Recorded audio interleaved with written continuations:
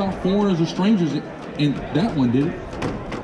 Well, I'm saying this covenant that God is talking about is the covenant.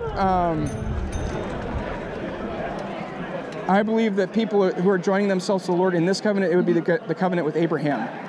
Okay, it's being referred to here, okay, which is basically renewed in the new covenant. Look, basically, well, let's see what the new covenant is said for. Go ahead, because Jesus shed his blood. The shedding of his blood was the blood of the new covenant, correct?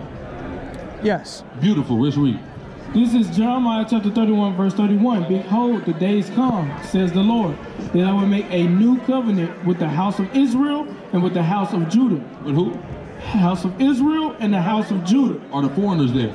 The house of Israel and with the house of Judah. The strangers there? The house of Israel and with the house of Judah. Egypt? The house of Israel and with the house of Judah. Assyria? The house of Israel with the house of Judah. So, we're in a new, Jesus shed his blood for the new covenant, and all of those ways you just tried to go to bring other people into it, they don't exist for the new covenant there. Well, it just says Israel and Judah. Well, in Acts chapter 9, Paul's mission is described as presenting Christ before Gentiles, kings, and the children of Israel. So we have the children of Israel juxtaposed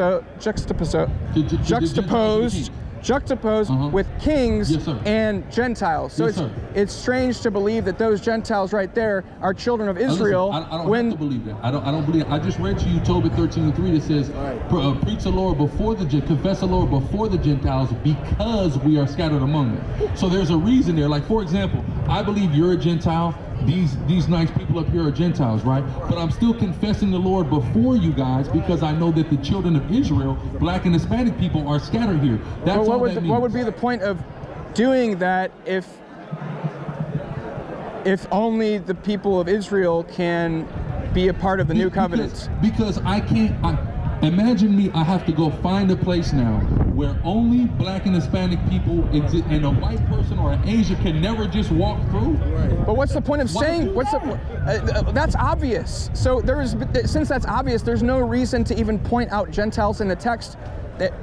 If that's the case. So the Gentiles are pointed out because they can be saved, because they can be in the new covenant. That's not true, and I'll explain why. It does make sense to point that out, because there was something called a diaspora.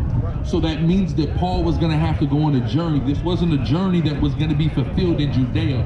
He would have to go out into the diaspora amongst different people in order to complete his mission. But why would That's all that means, sir. But why would he preach to them if he already knows they cannot be in the new covenant? No, it's not about preaching to them. It's about preaching in front of them. Why would he need to preach in front of them? Because God's people are scattered among the same way I gotta preach but if he knows to black and Hispanic people while you're here. But if he knows that there are a certain ethnicity that can't be in the new covenant, why would he go and talk about Christ to them? Why would I talk about Christ to you? You know what I believe, right? You know I believe that you cannot be saved, right? Yeah. But I will still talk to Jesus about Jesus Christ with you, won't I? Yeah, why? The same. First off, because it's in 4K, I'm gonna put it on YouTube, and the people who I believe are the Israelites are gonna hear and see this and receive it based off our conversation. So what I'm saying is Paul didn't do anything different. Yeah, he did. He talked to Herod Agrippa. So what? And he said he wanted him to be a Christian. Okay, After Herod asked him if he wanted him to be a Christian. First off, do you think that I believe that Paul sincerely said that to Herod?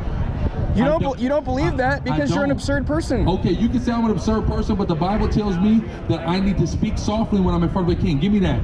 Proverbs, to pacify the wrath of a king. That's simple. So basically lie. Violate God's commandment. Hold on. Lie?